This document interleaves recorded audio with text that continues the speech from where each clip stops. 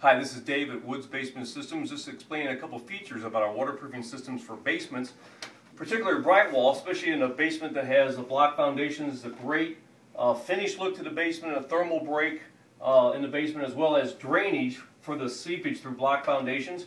This will drain water vertically down into the WaterGuard. So the WaterGuard is our piping system that we put in that leads into a sump pump, and this is the vertical drain and nice finish look in the basement.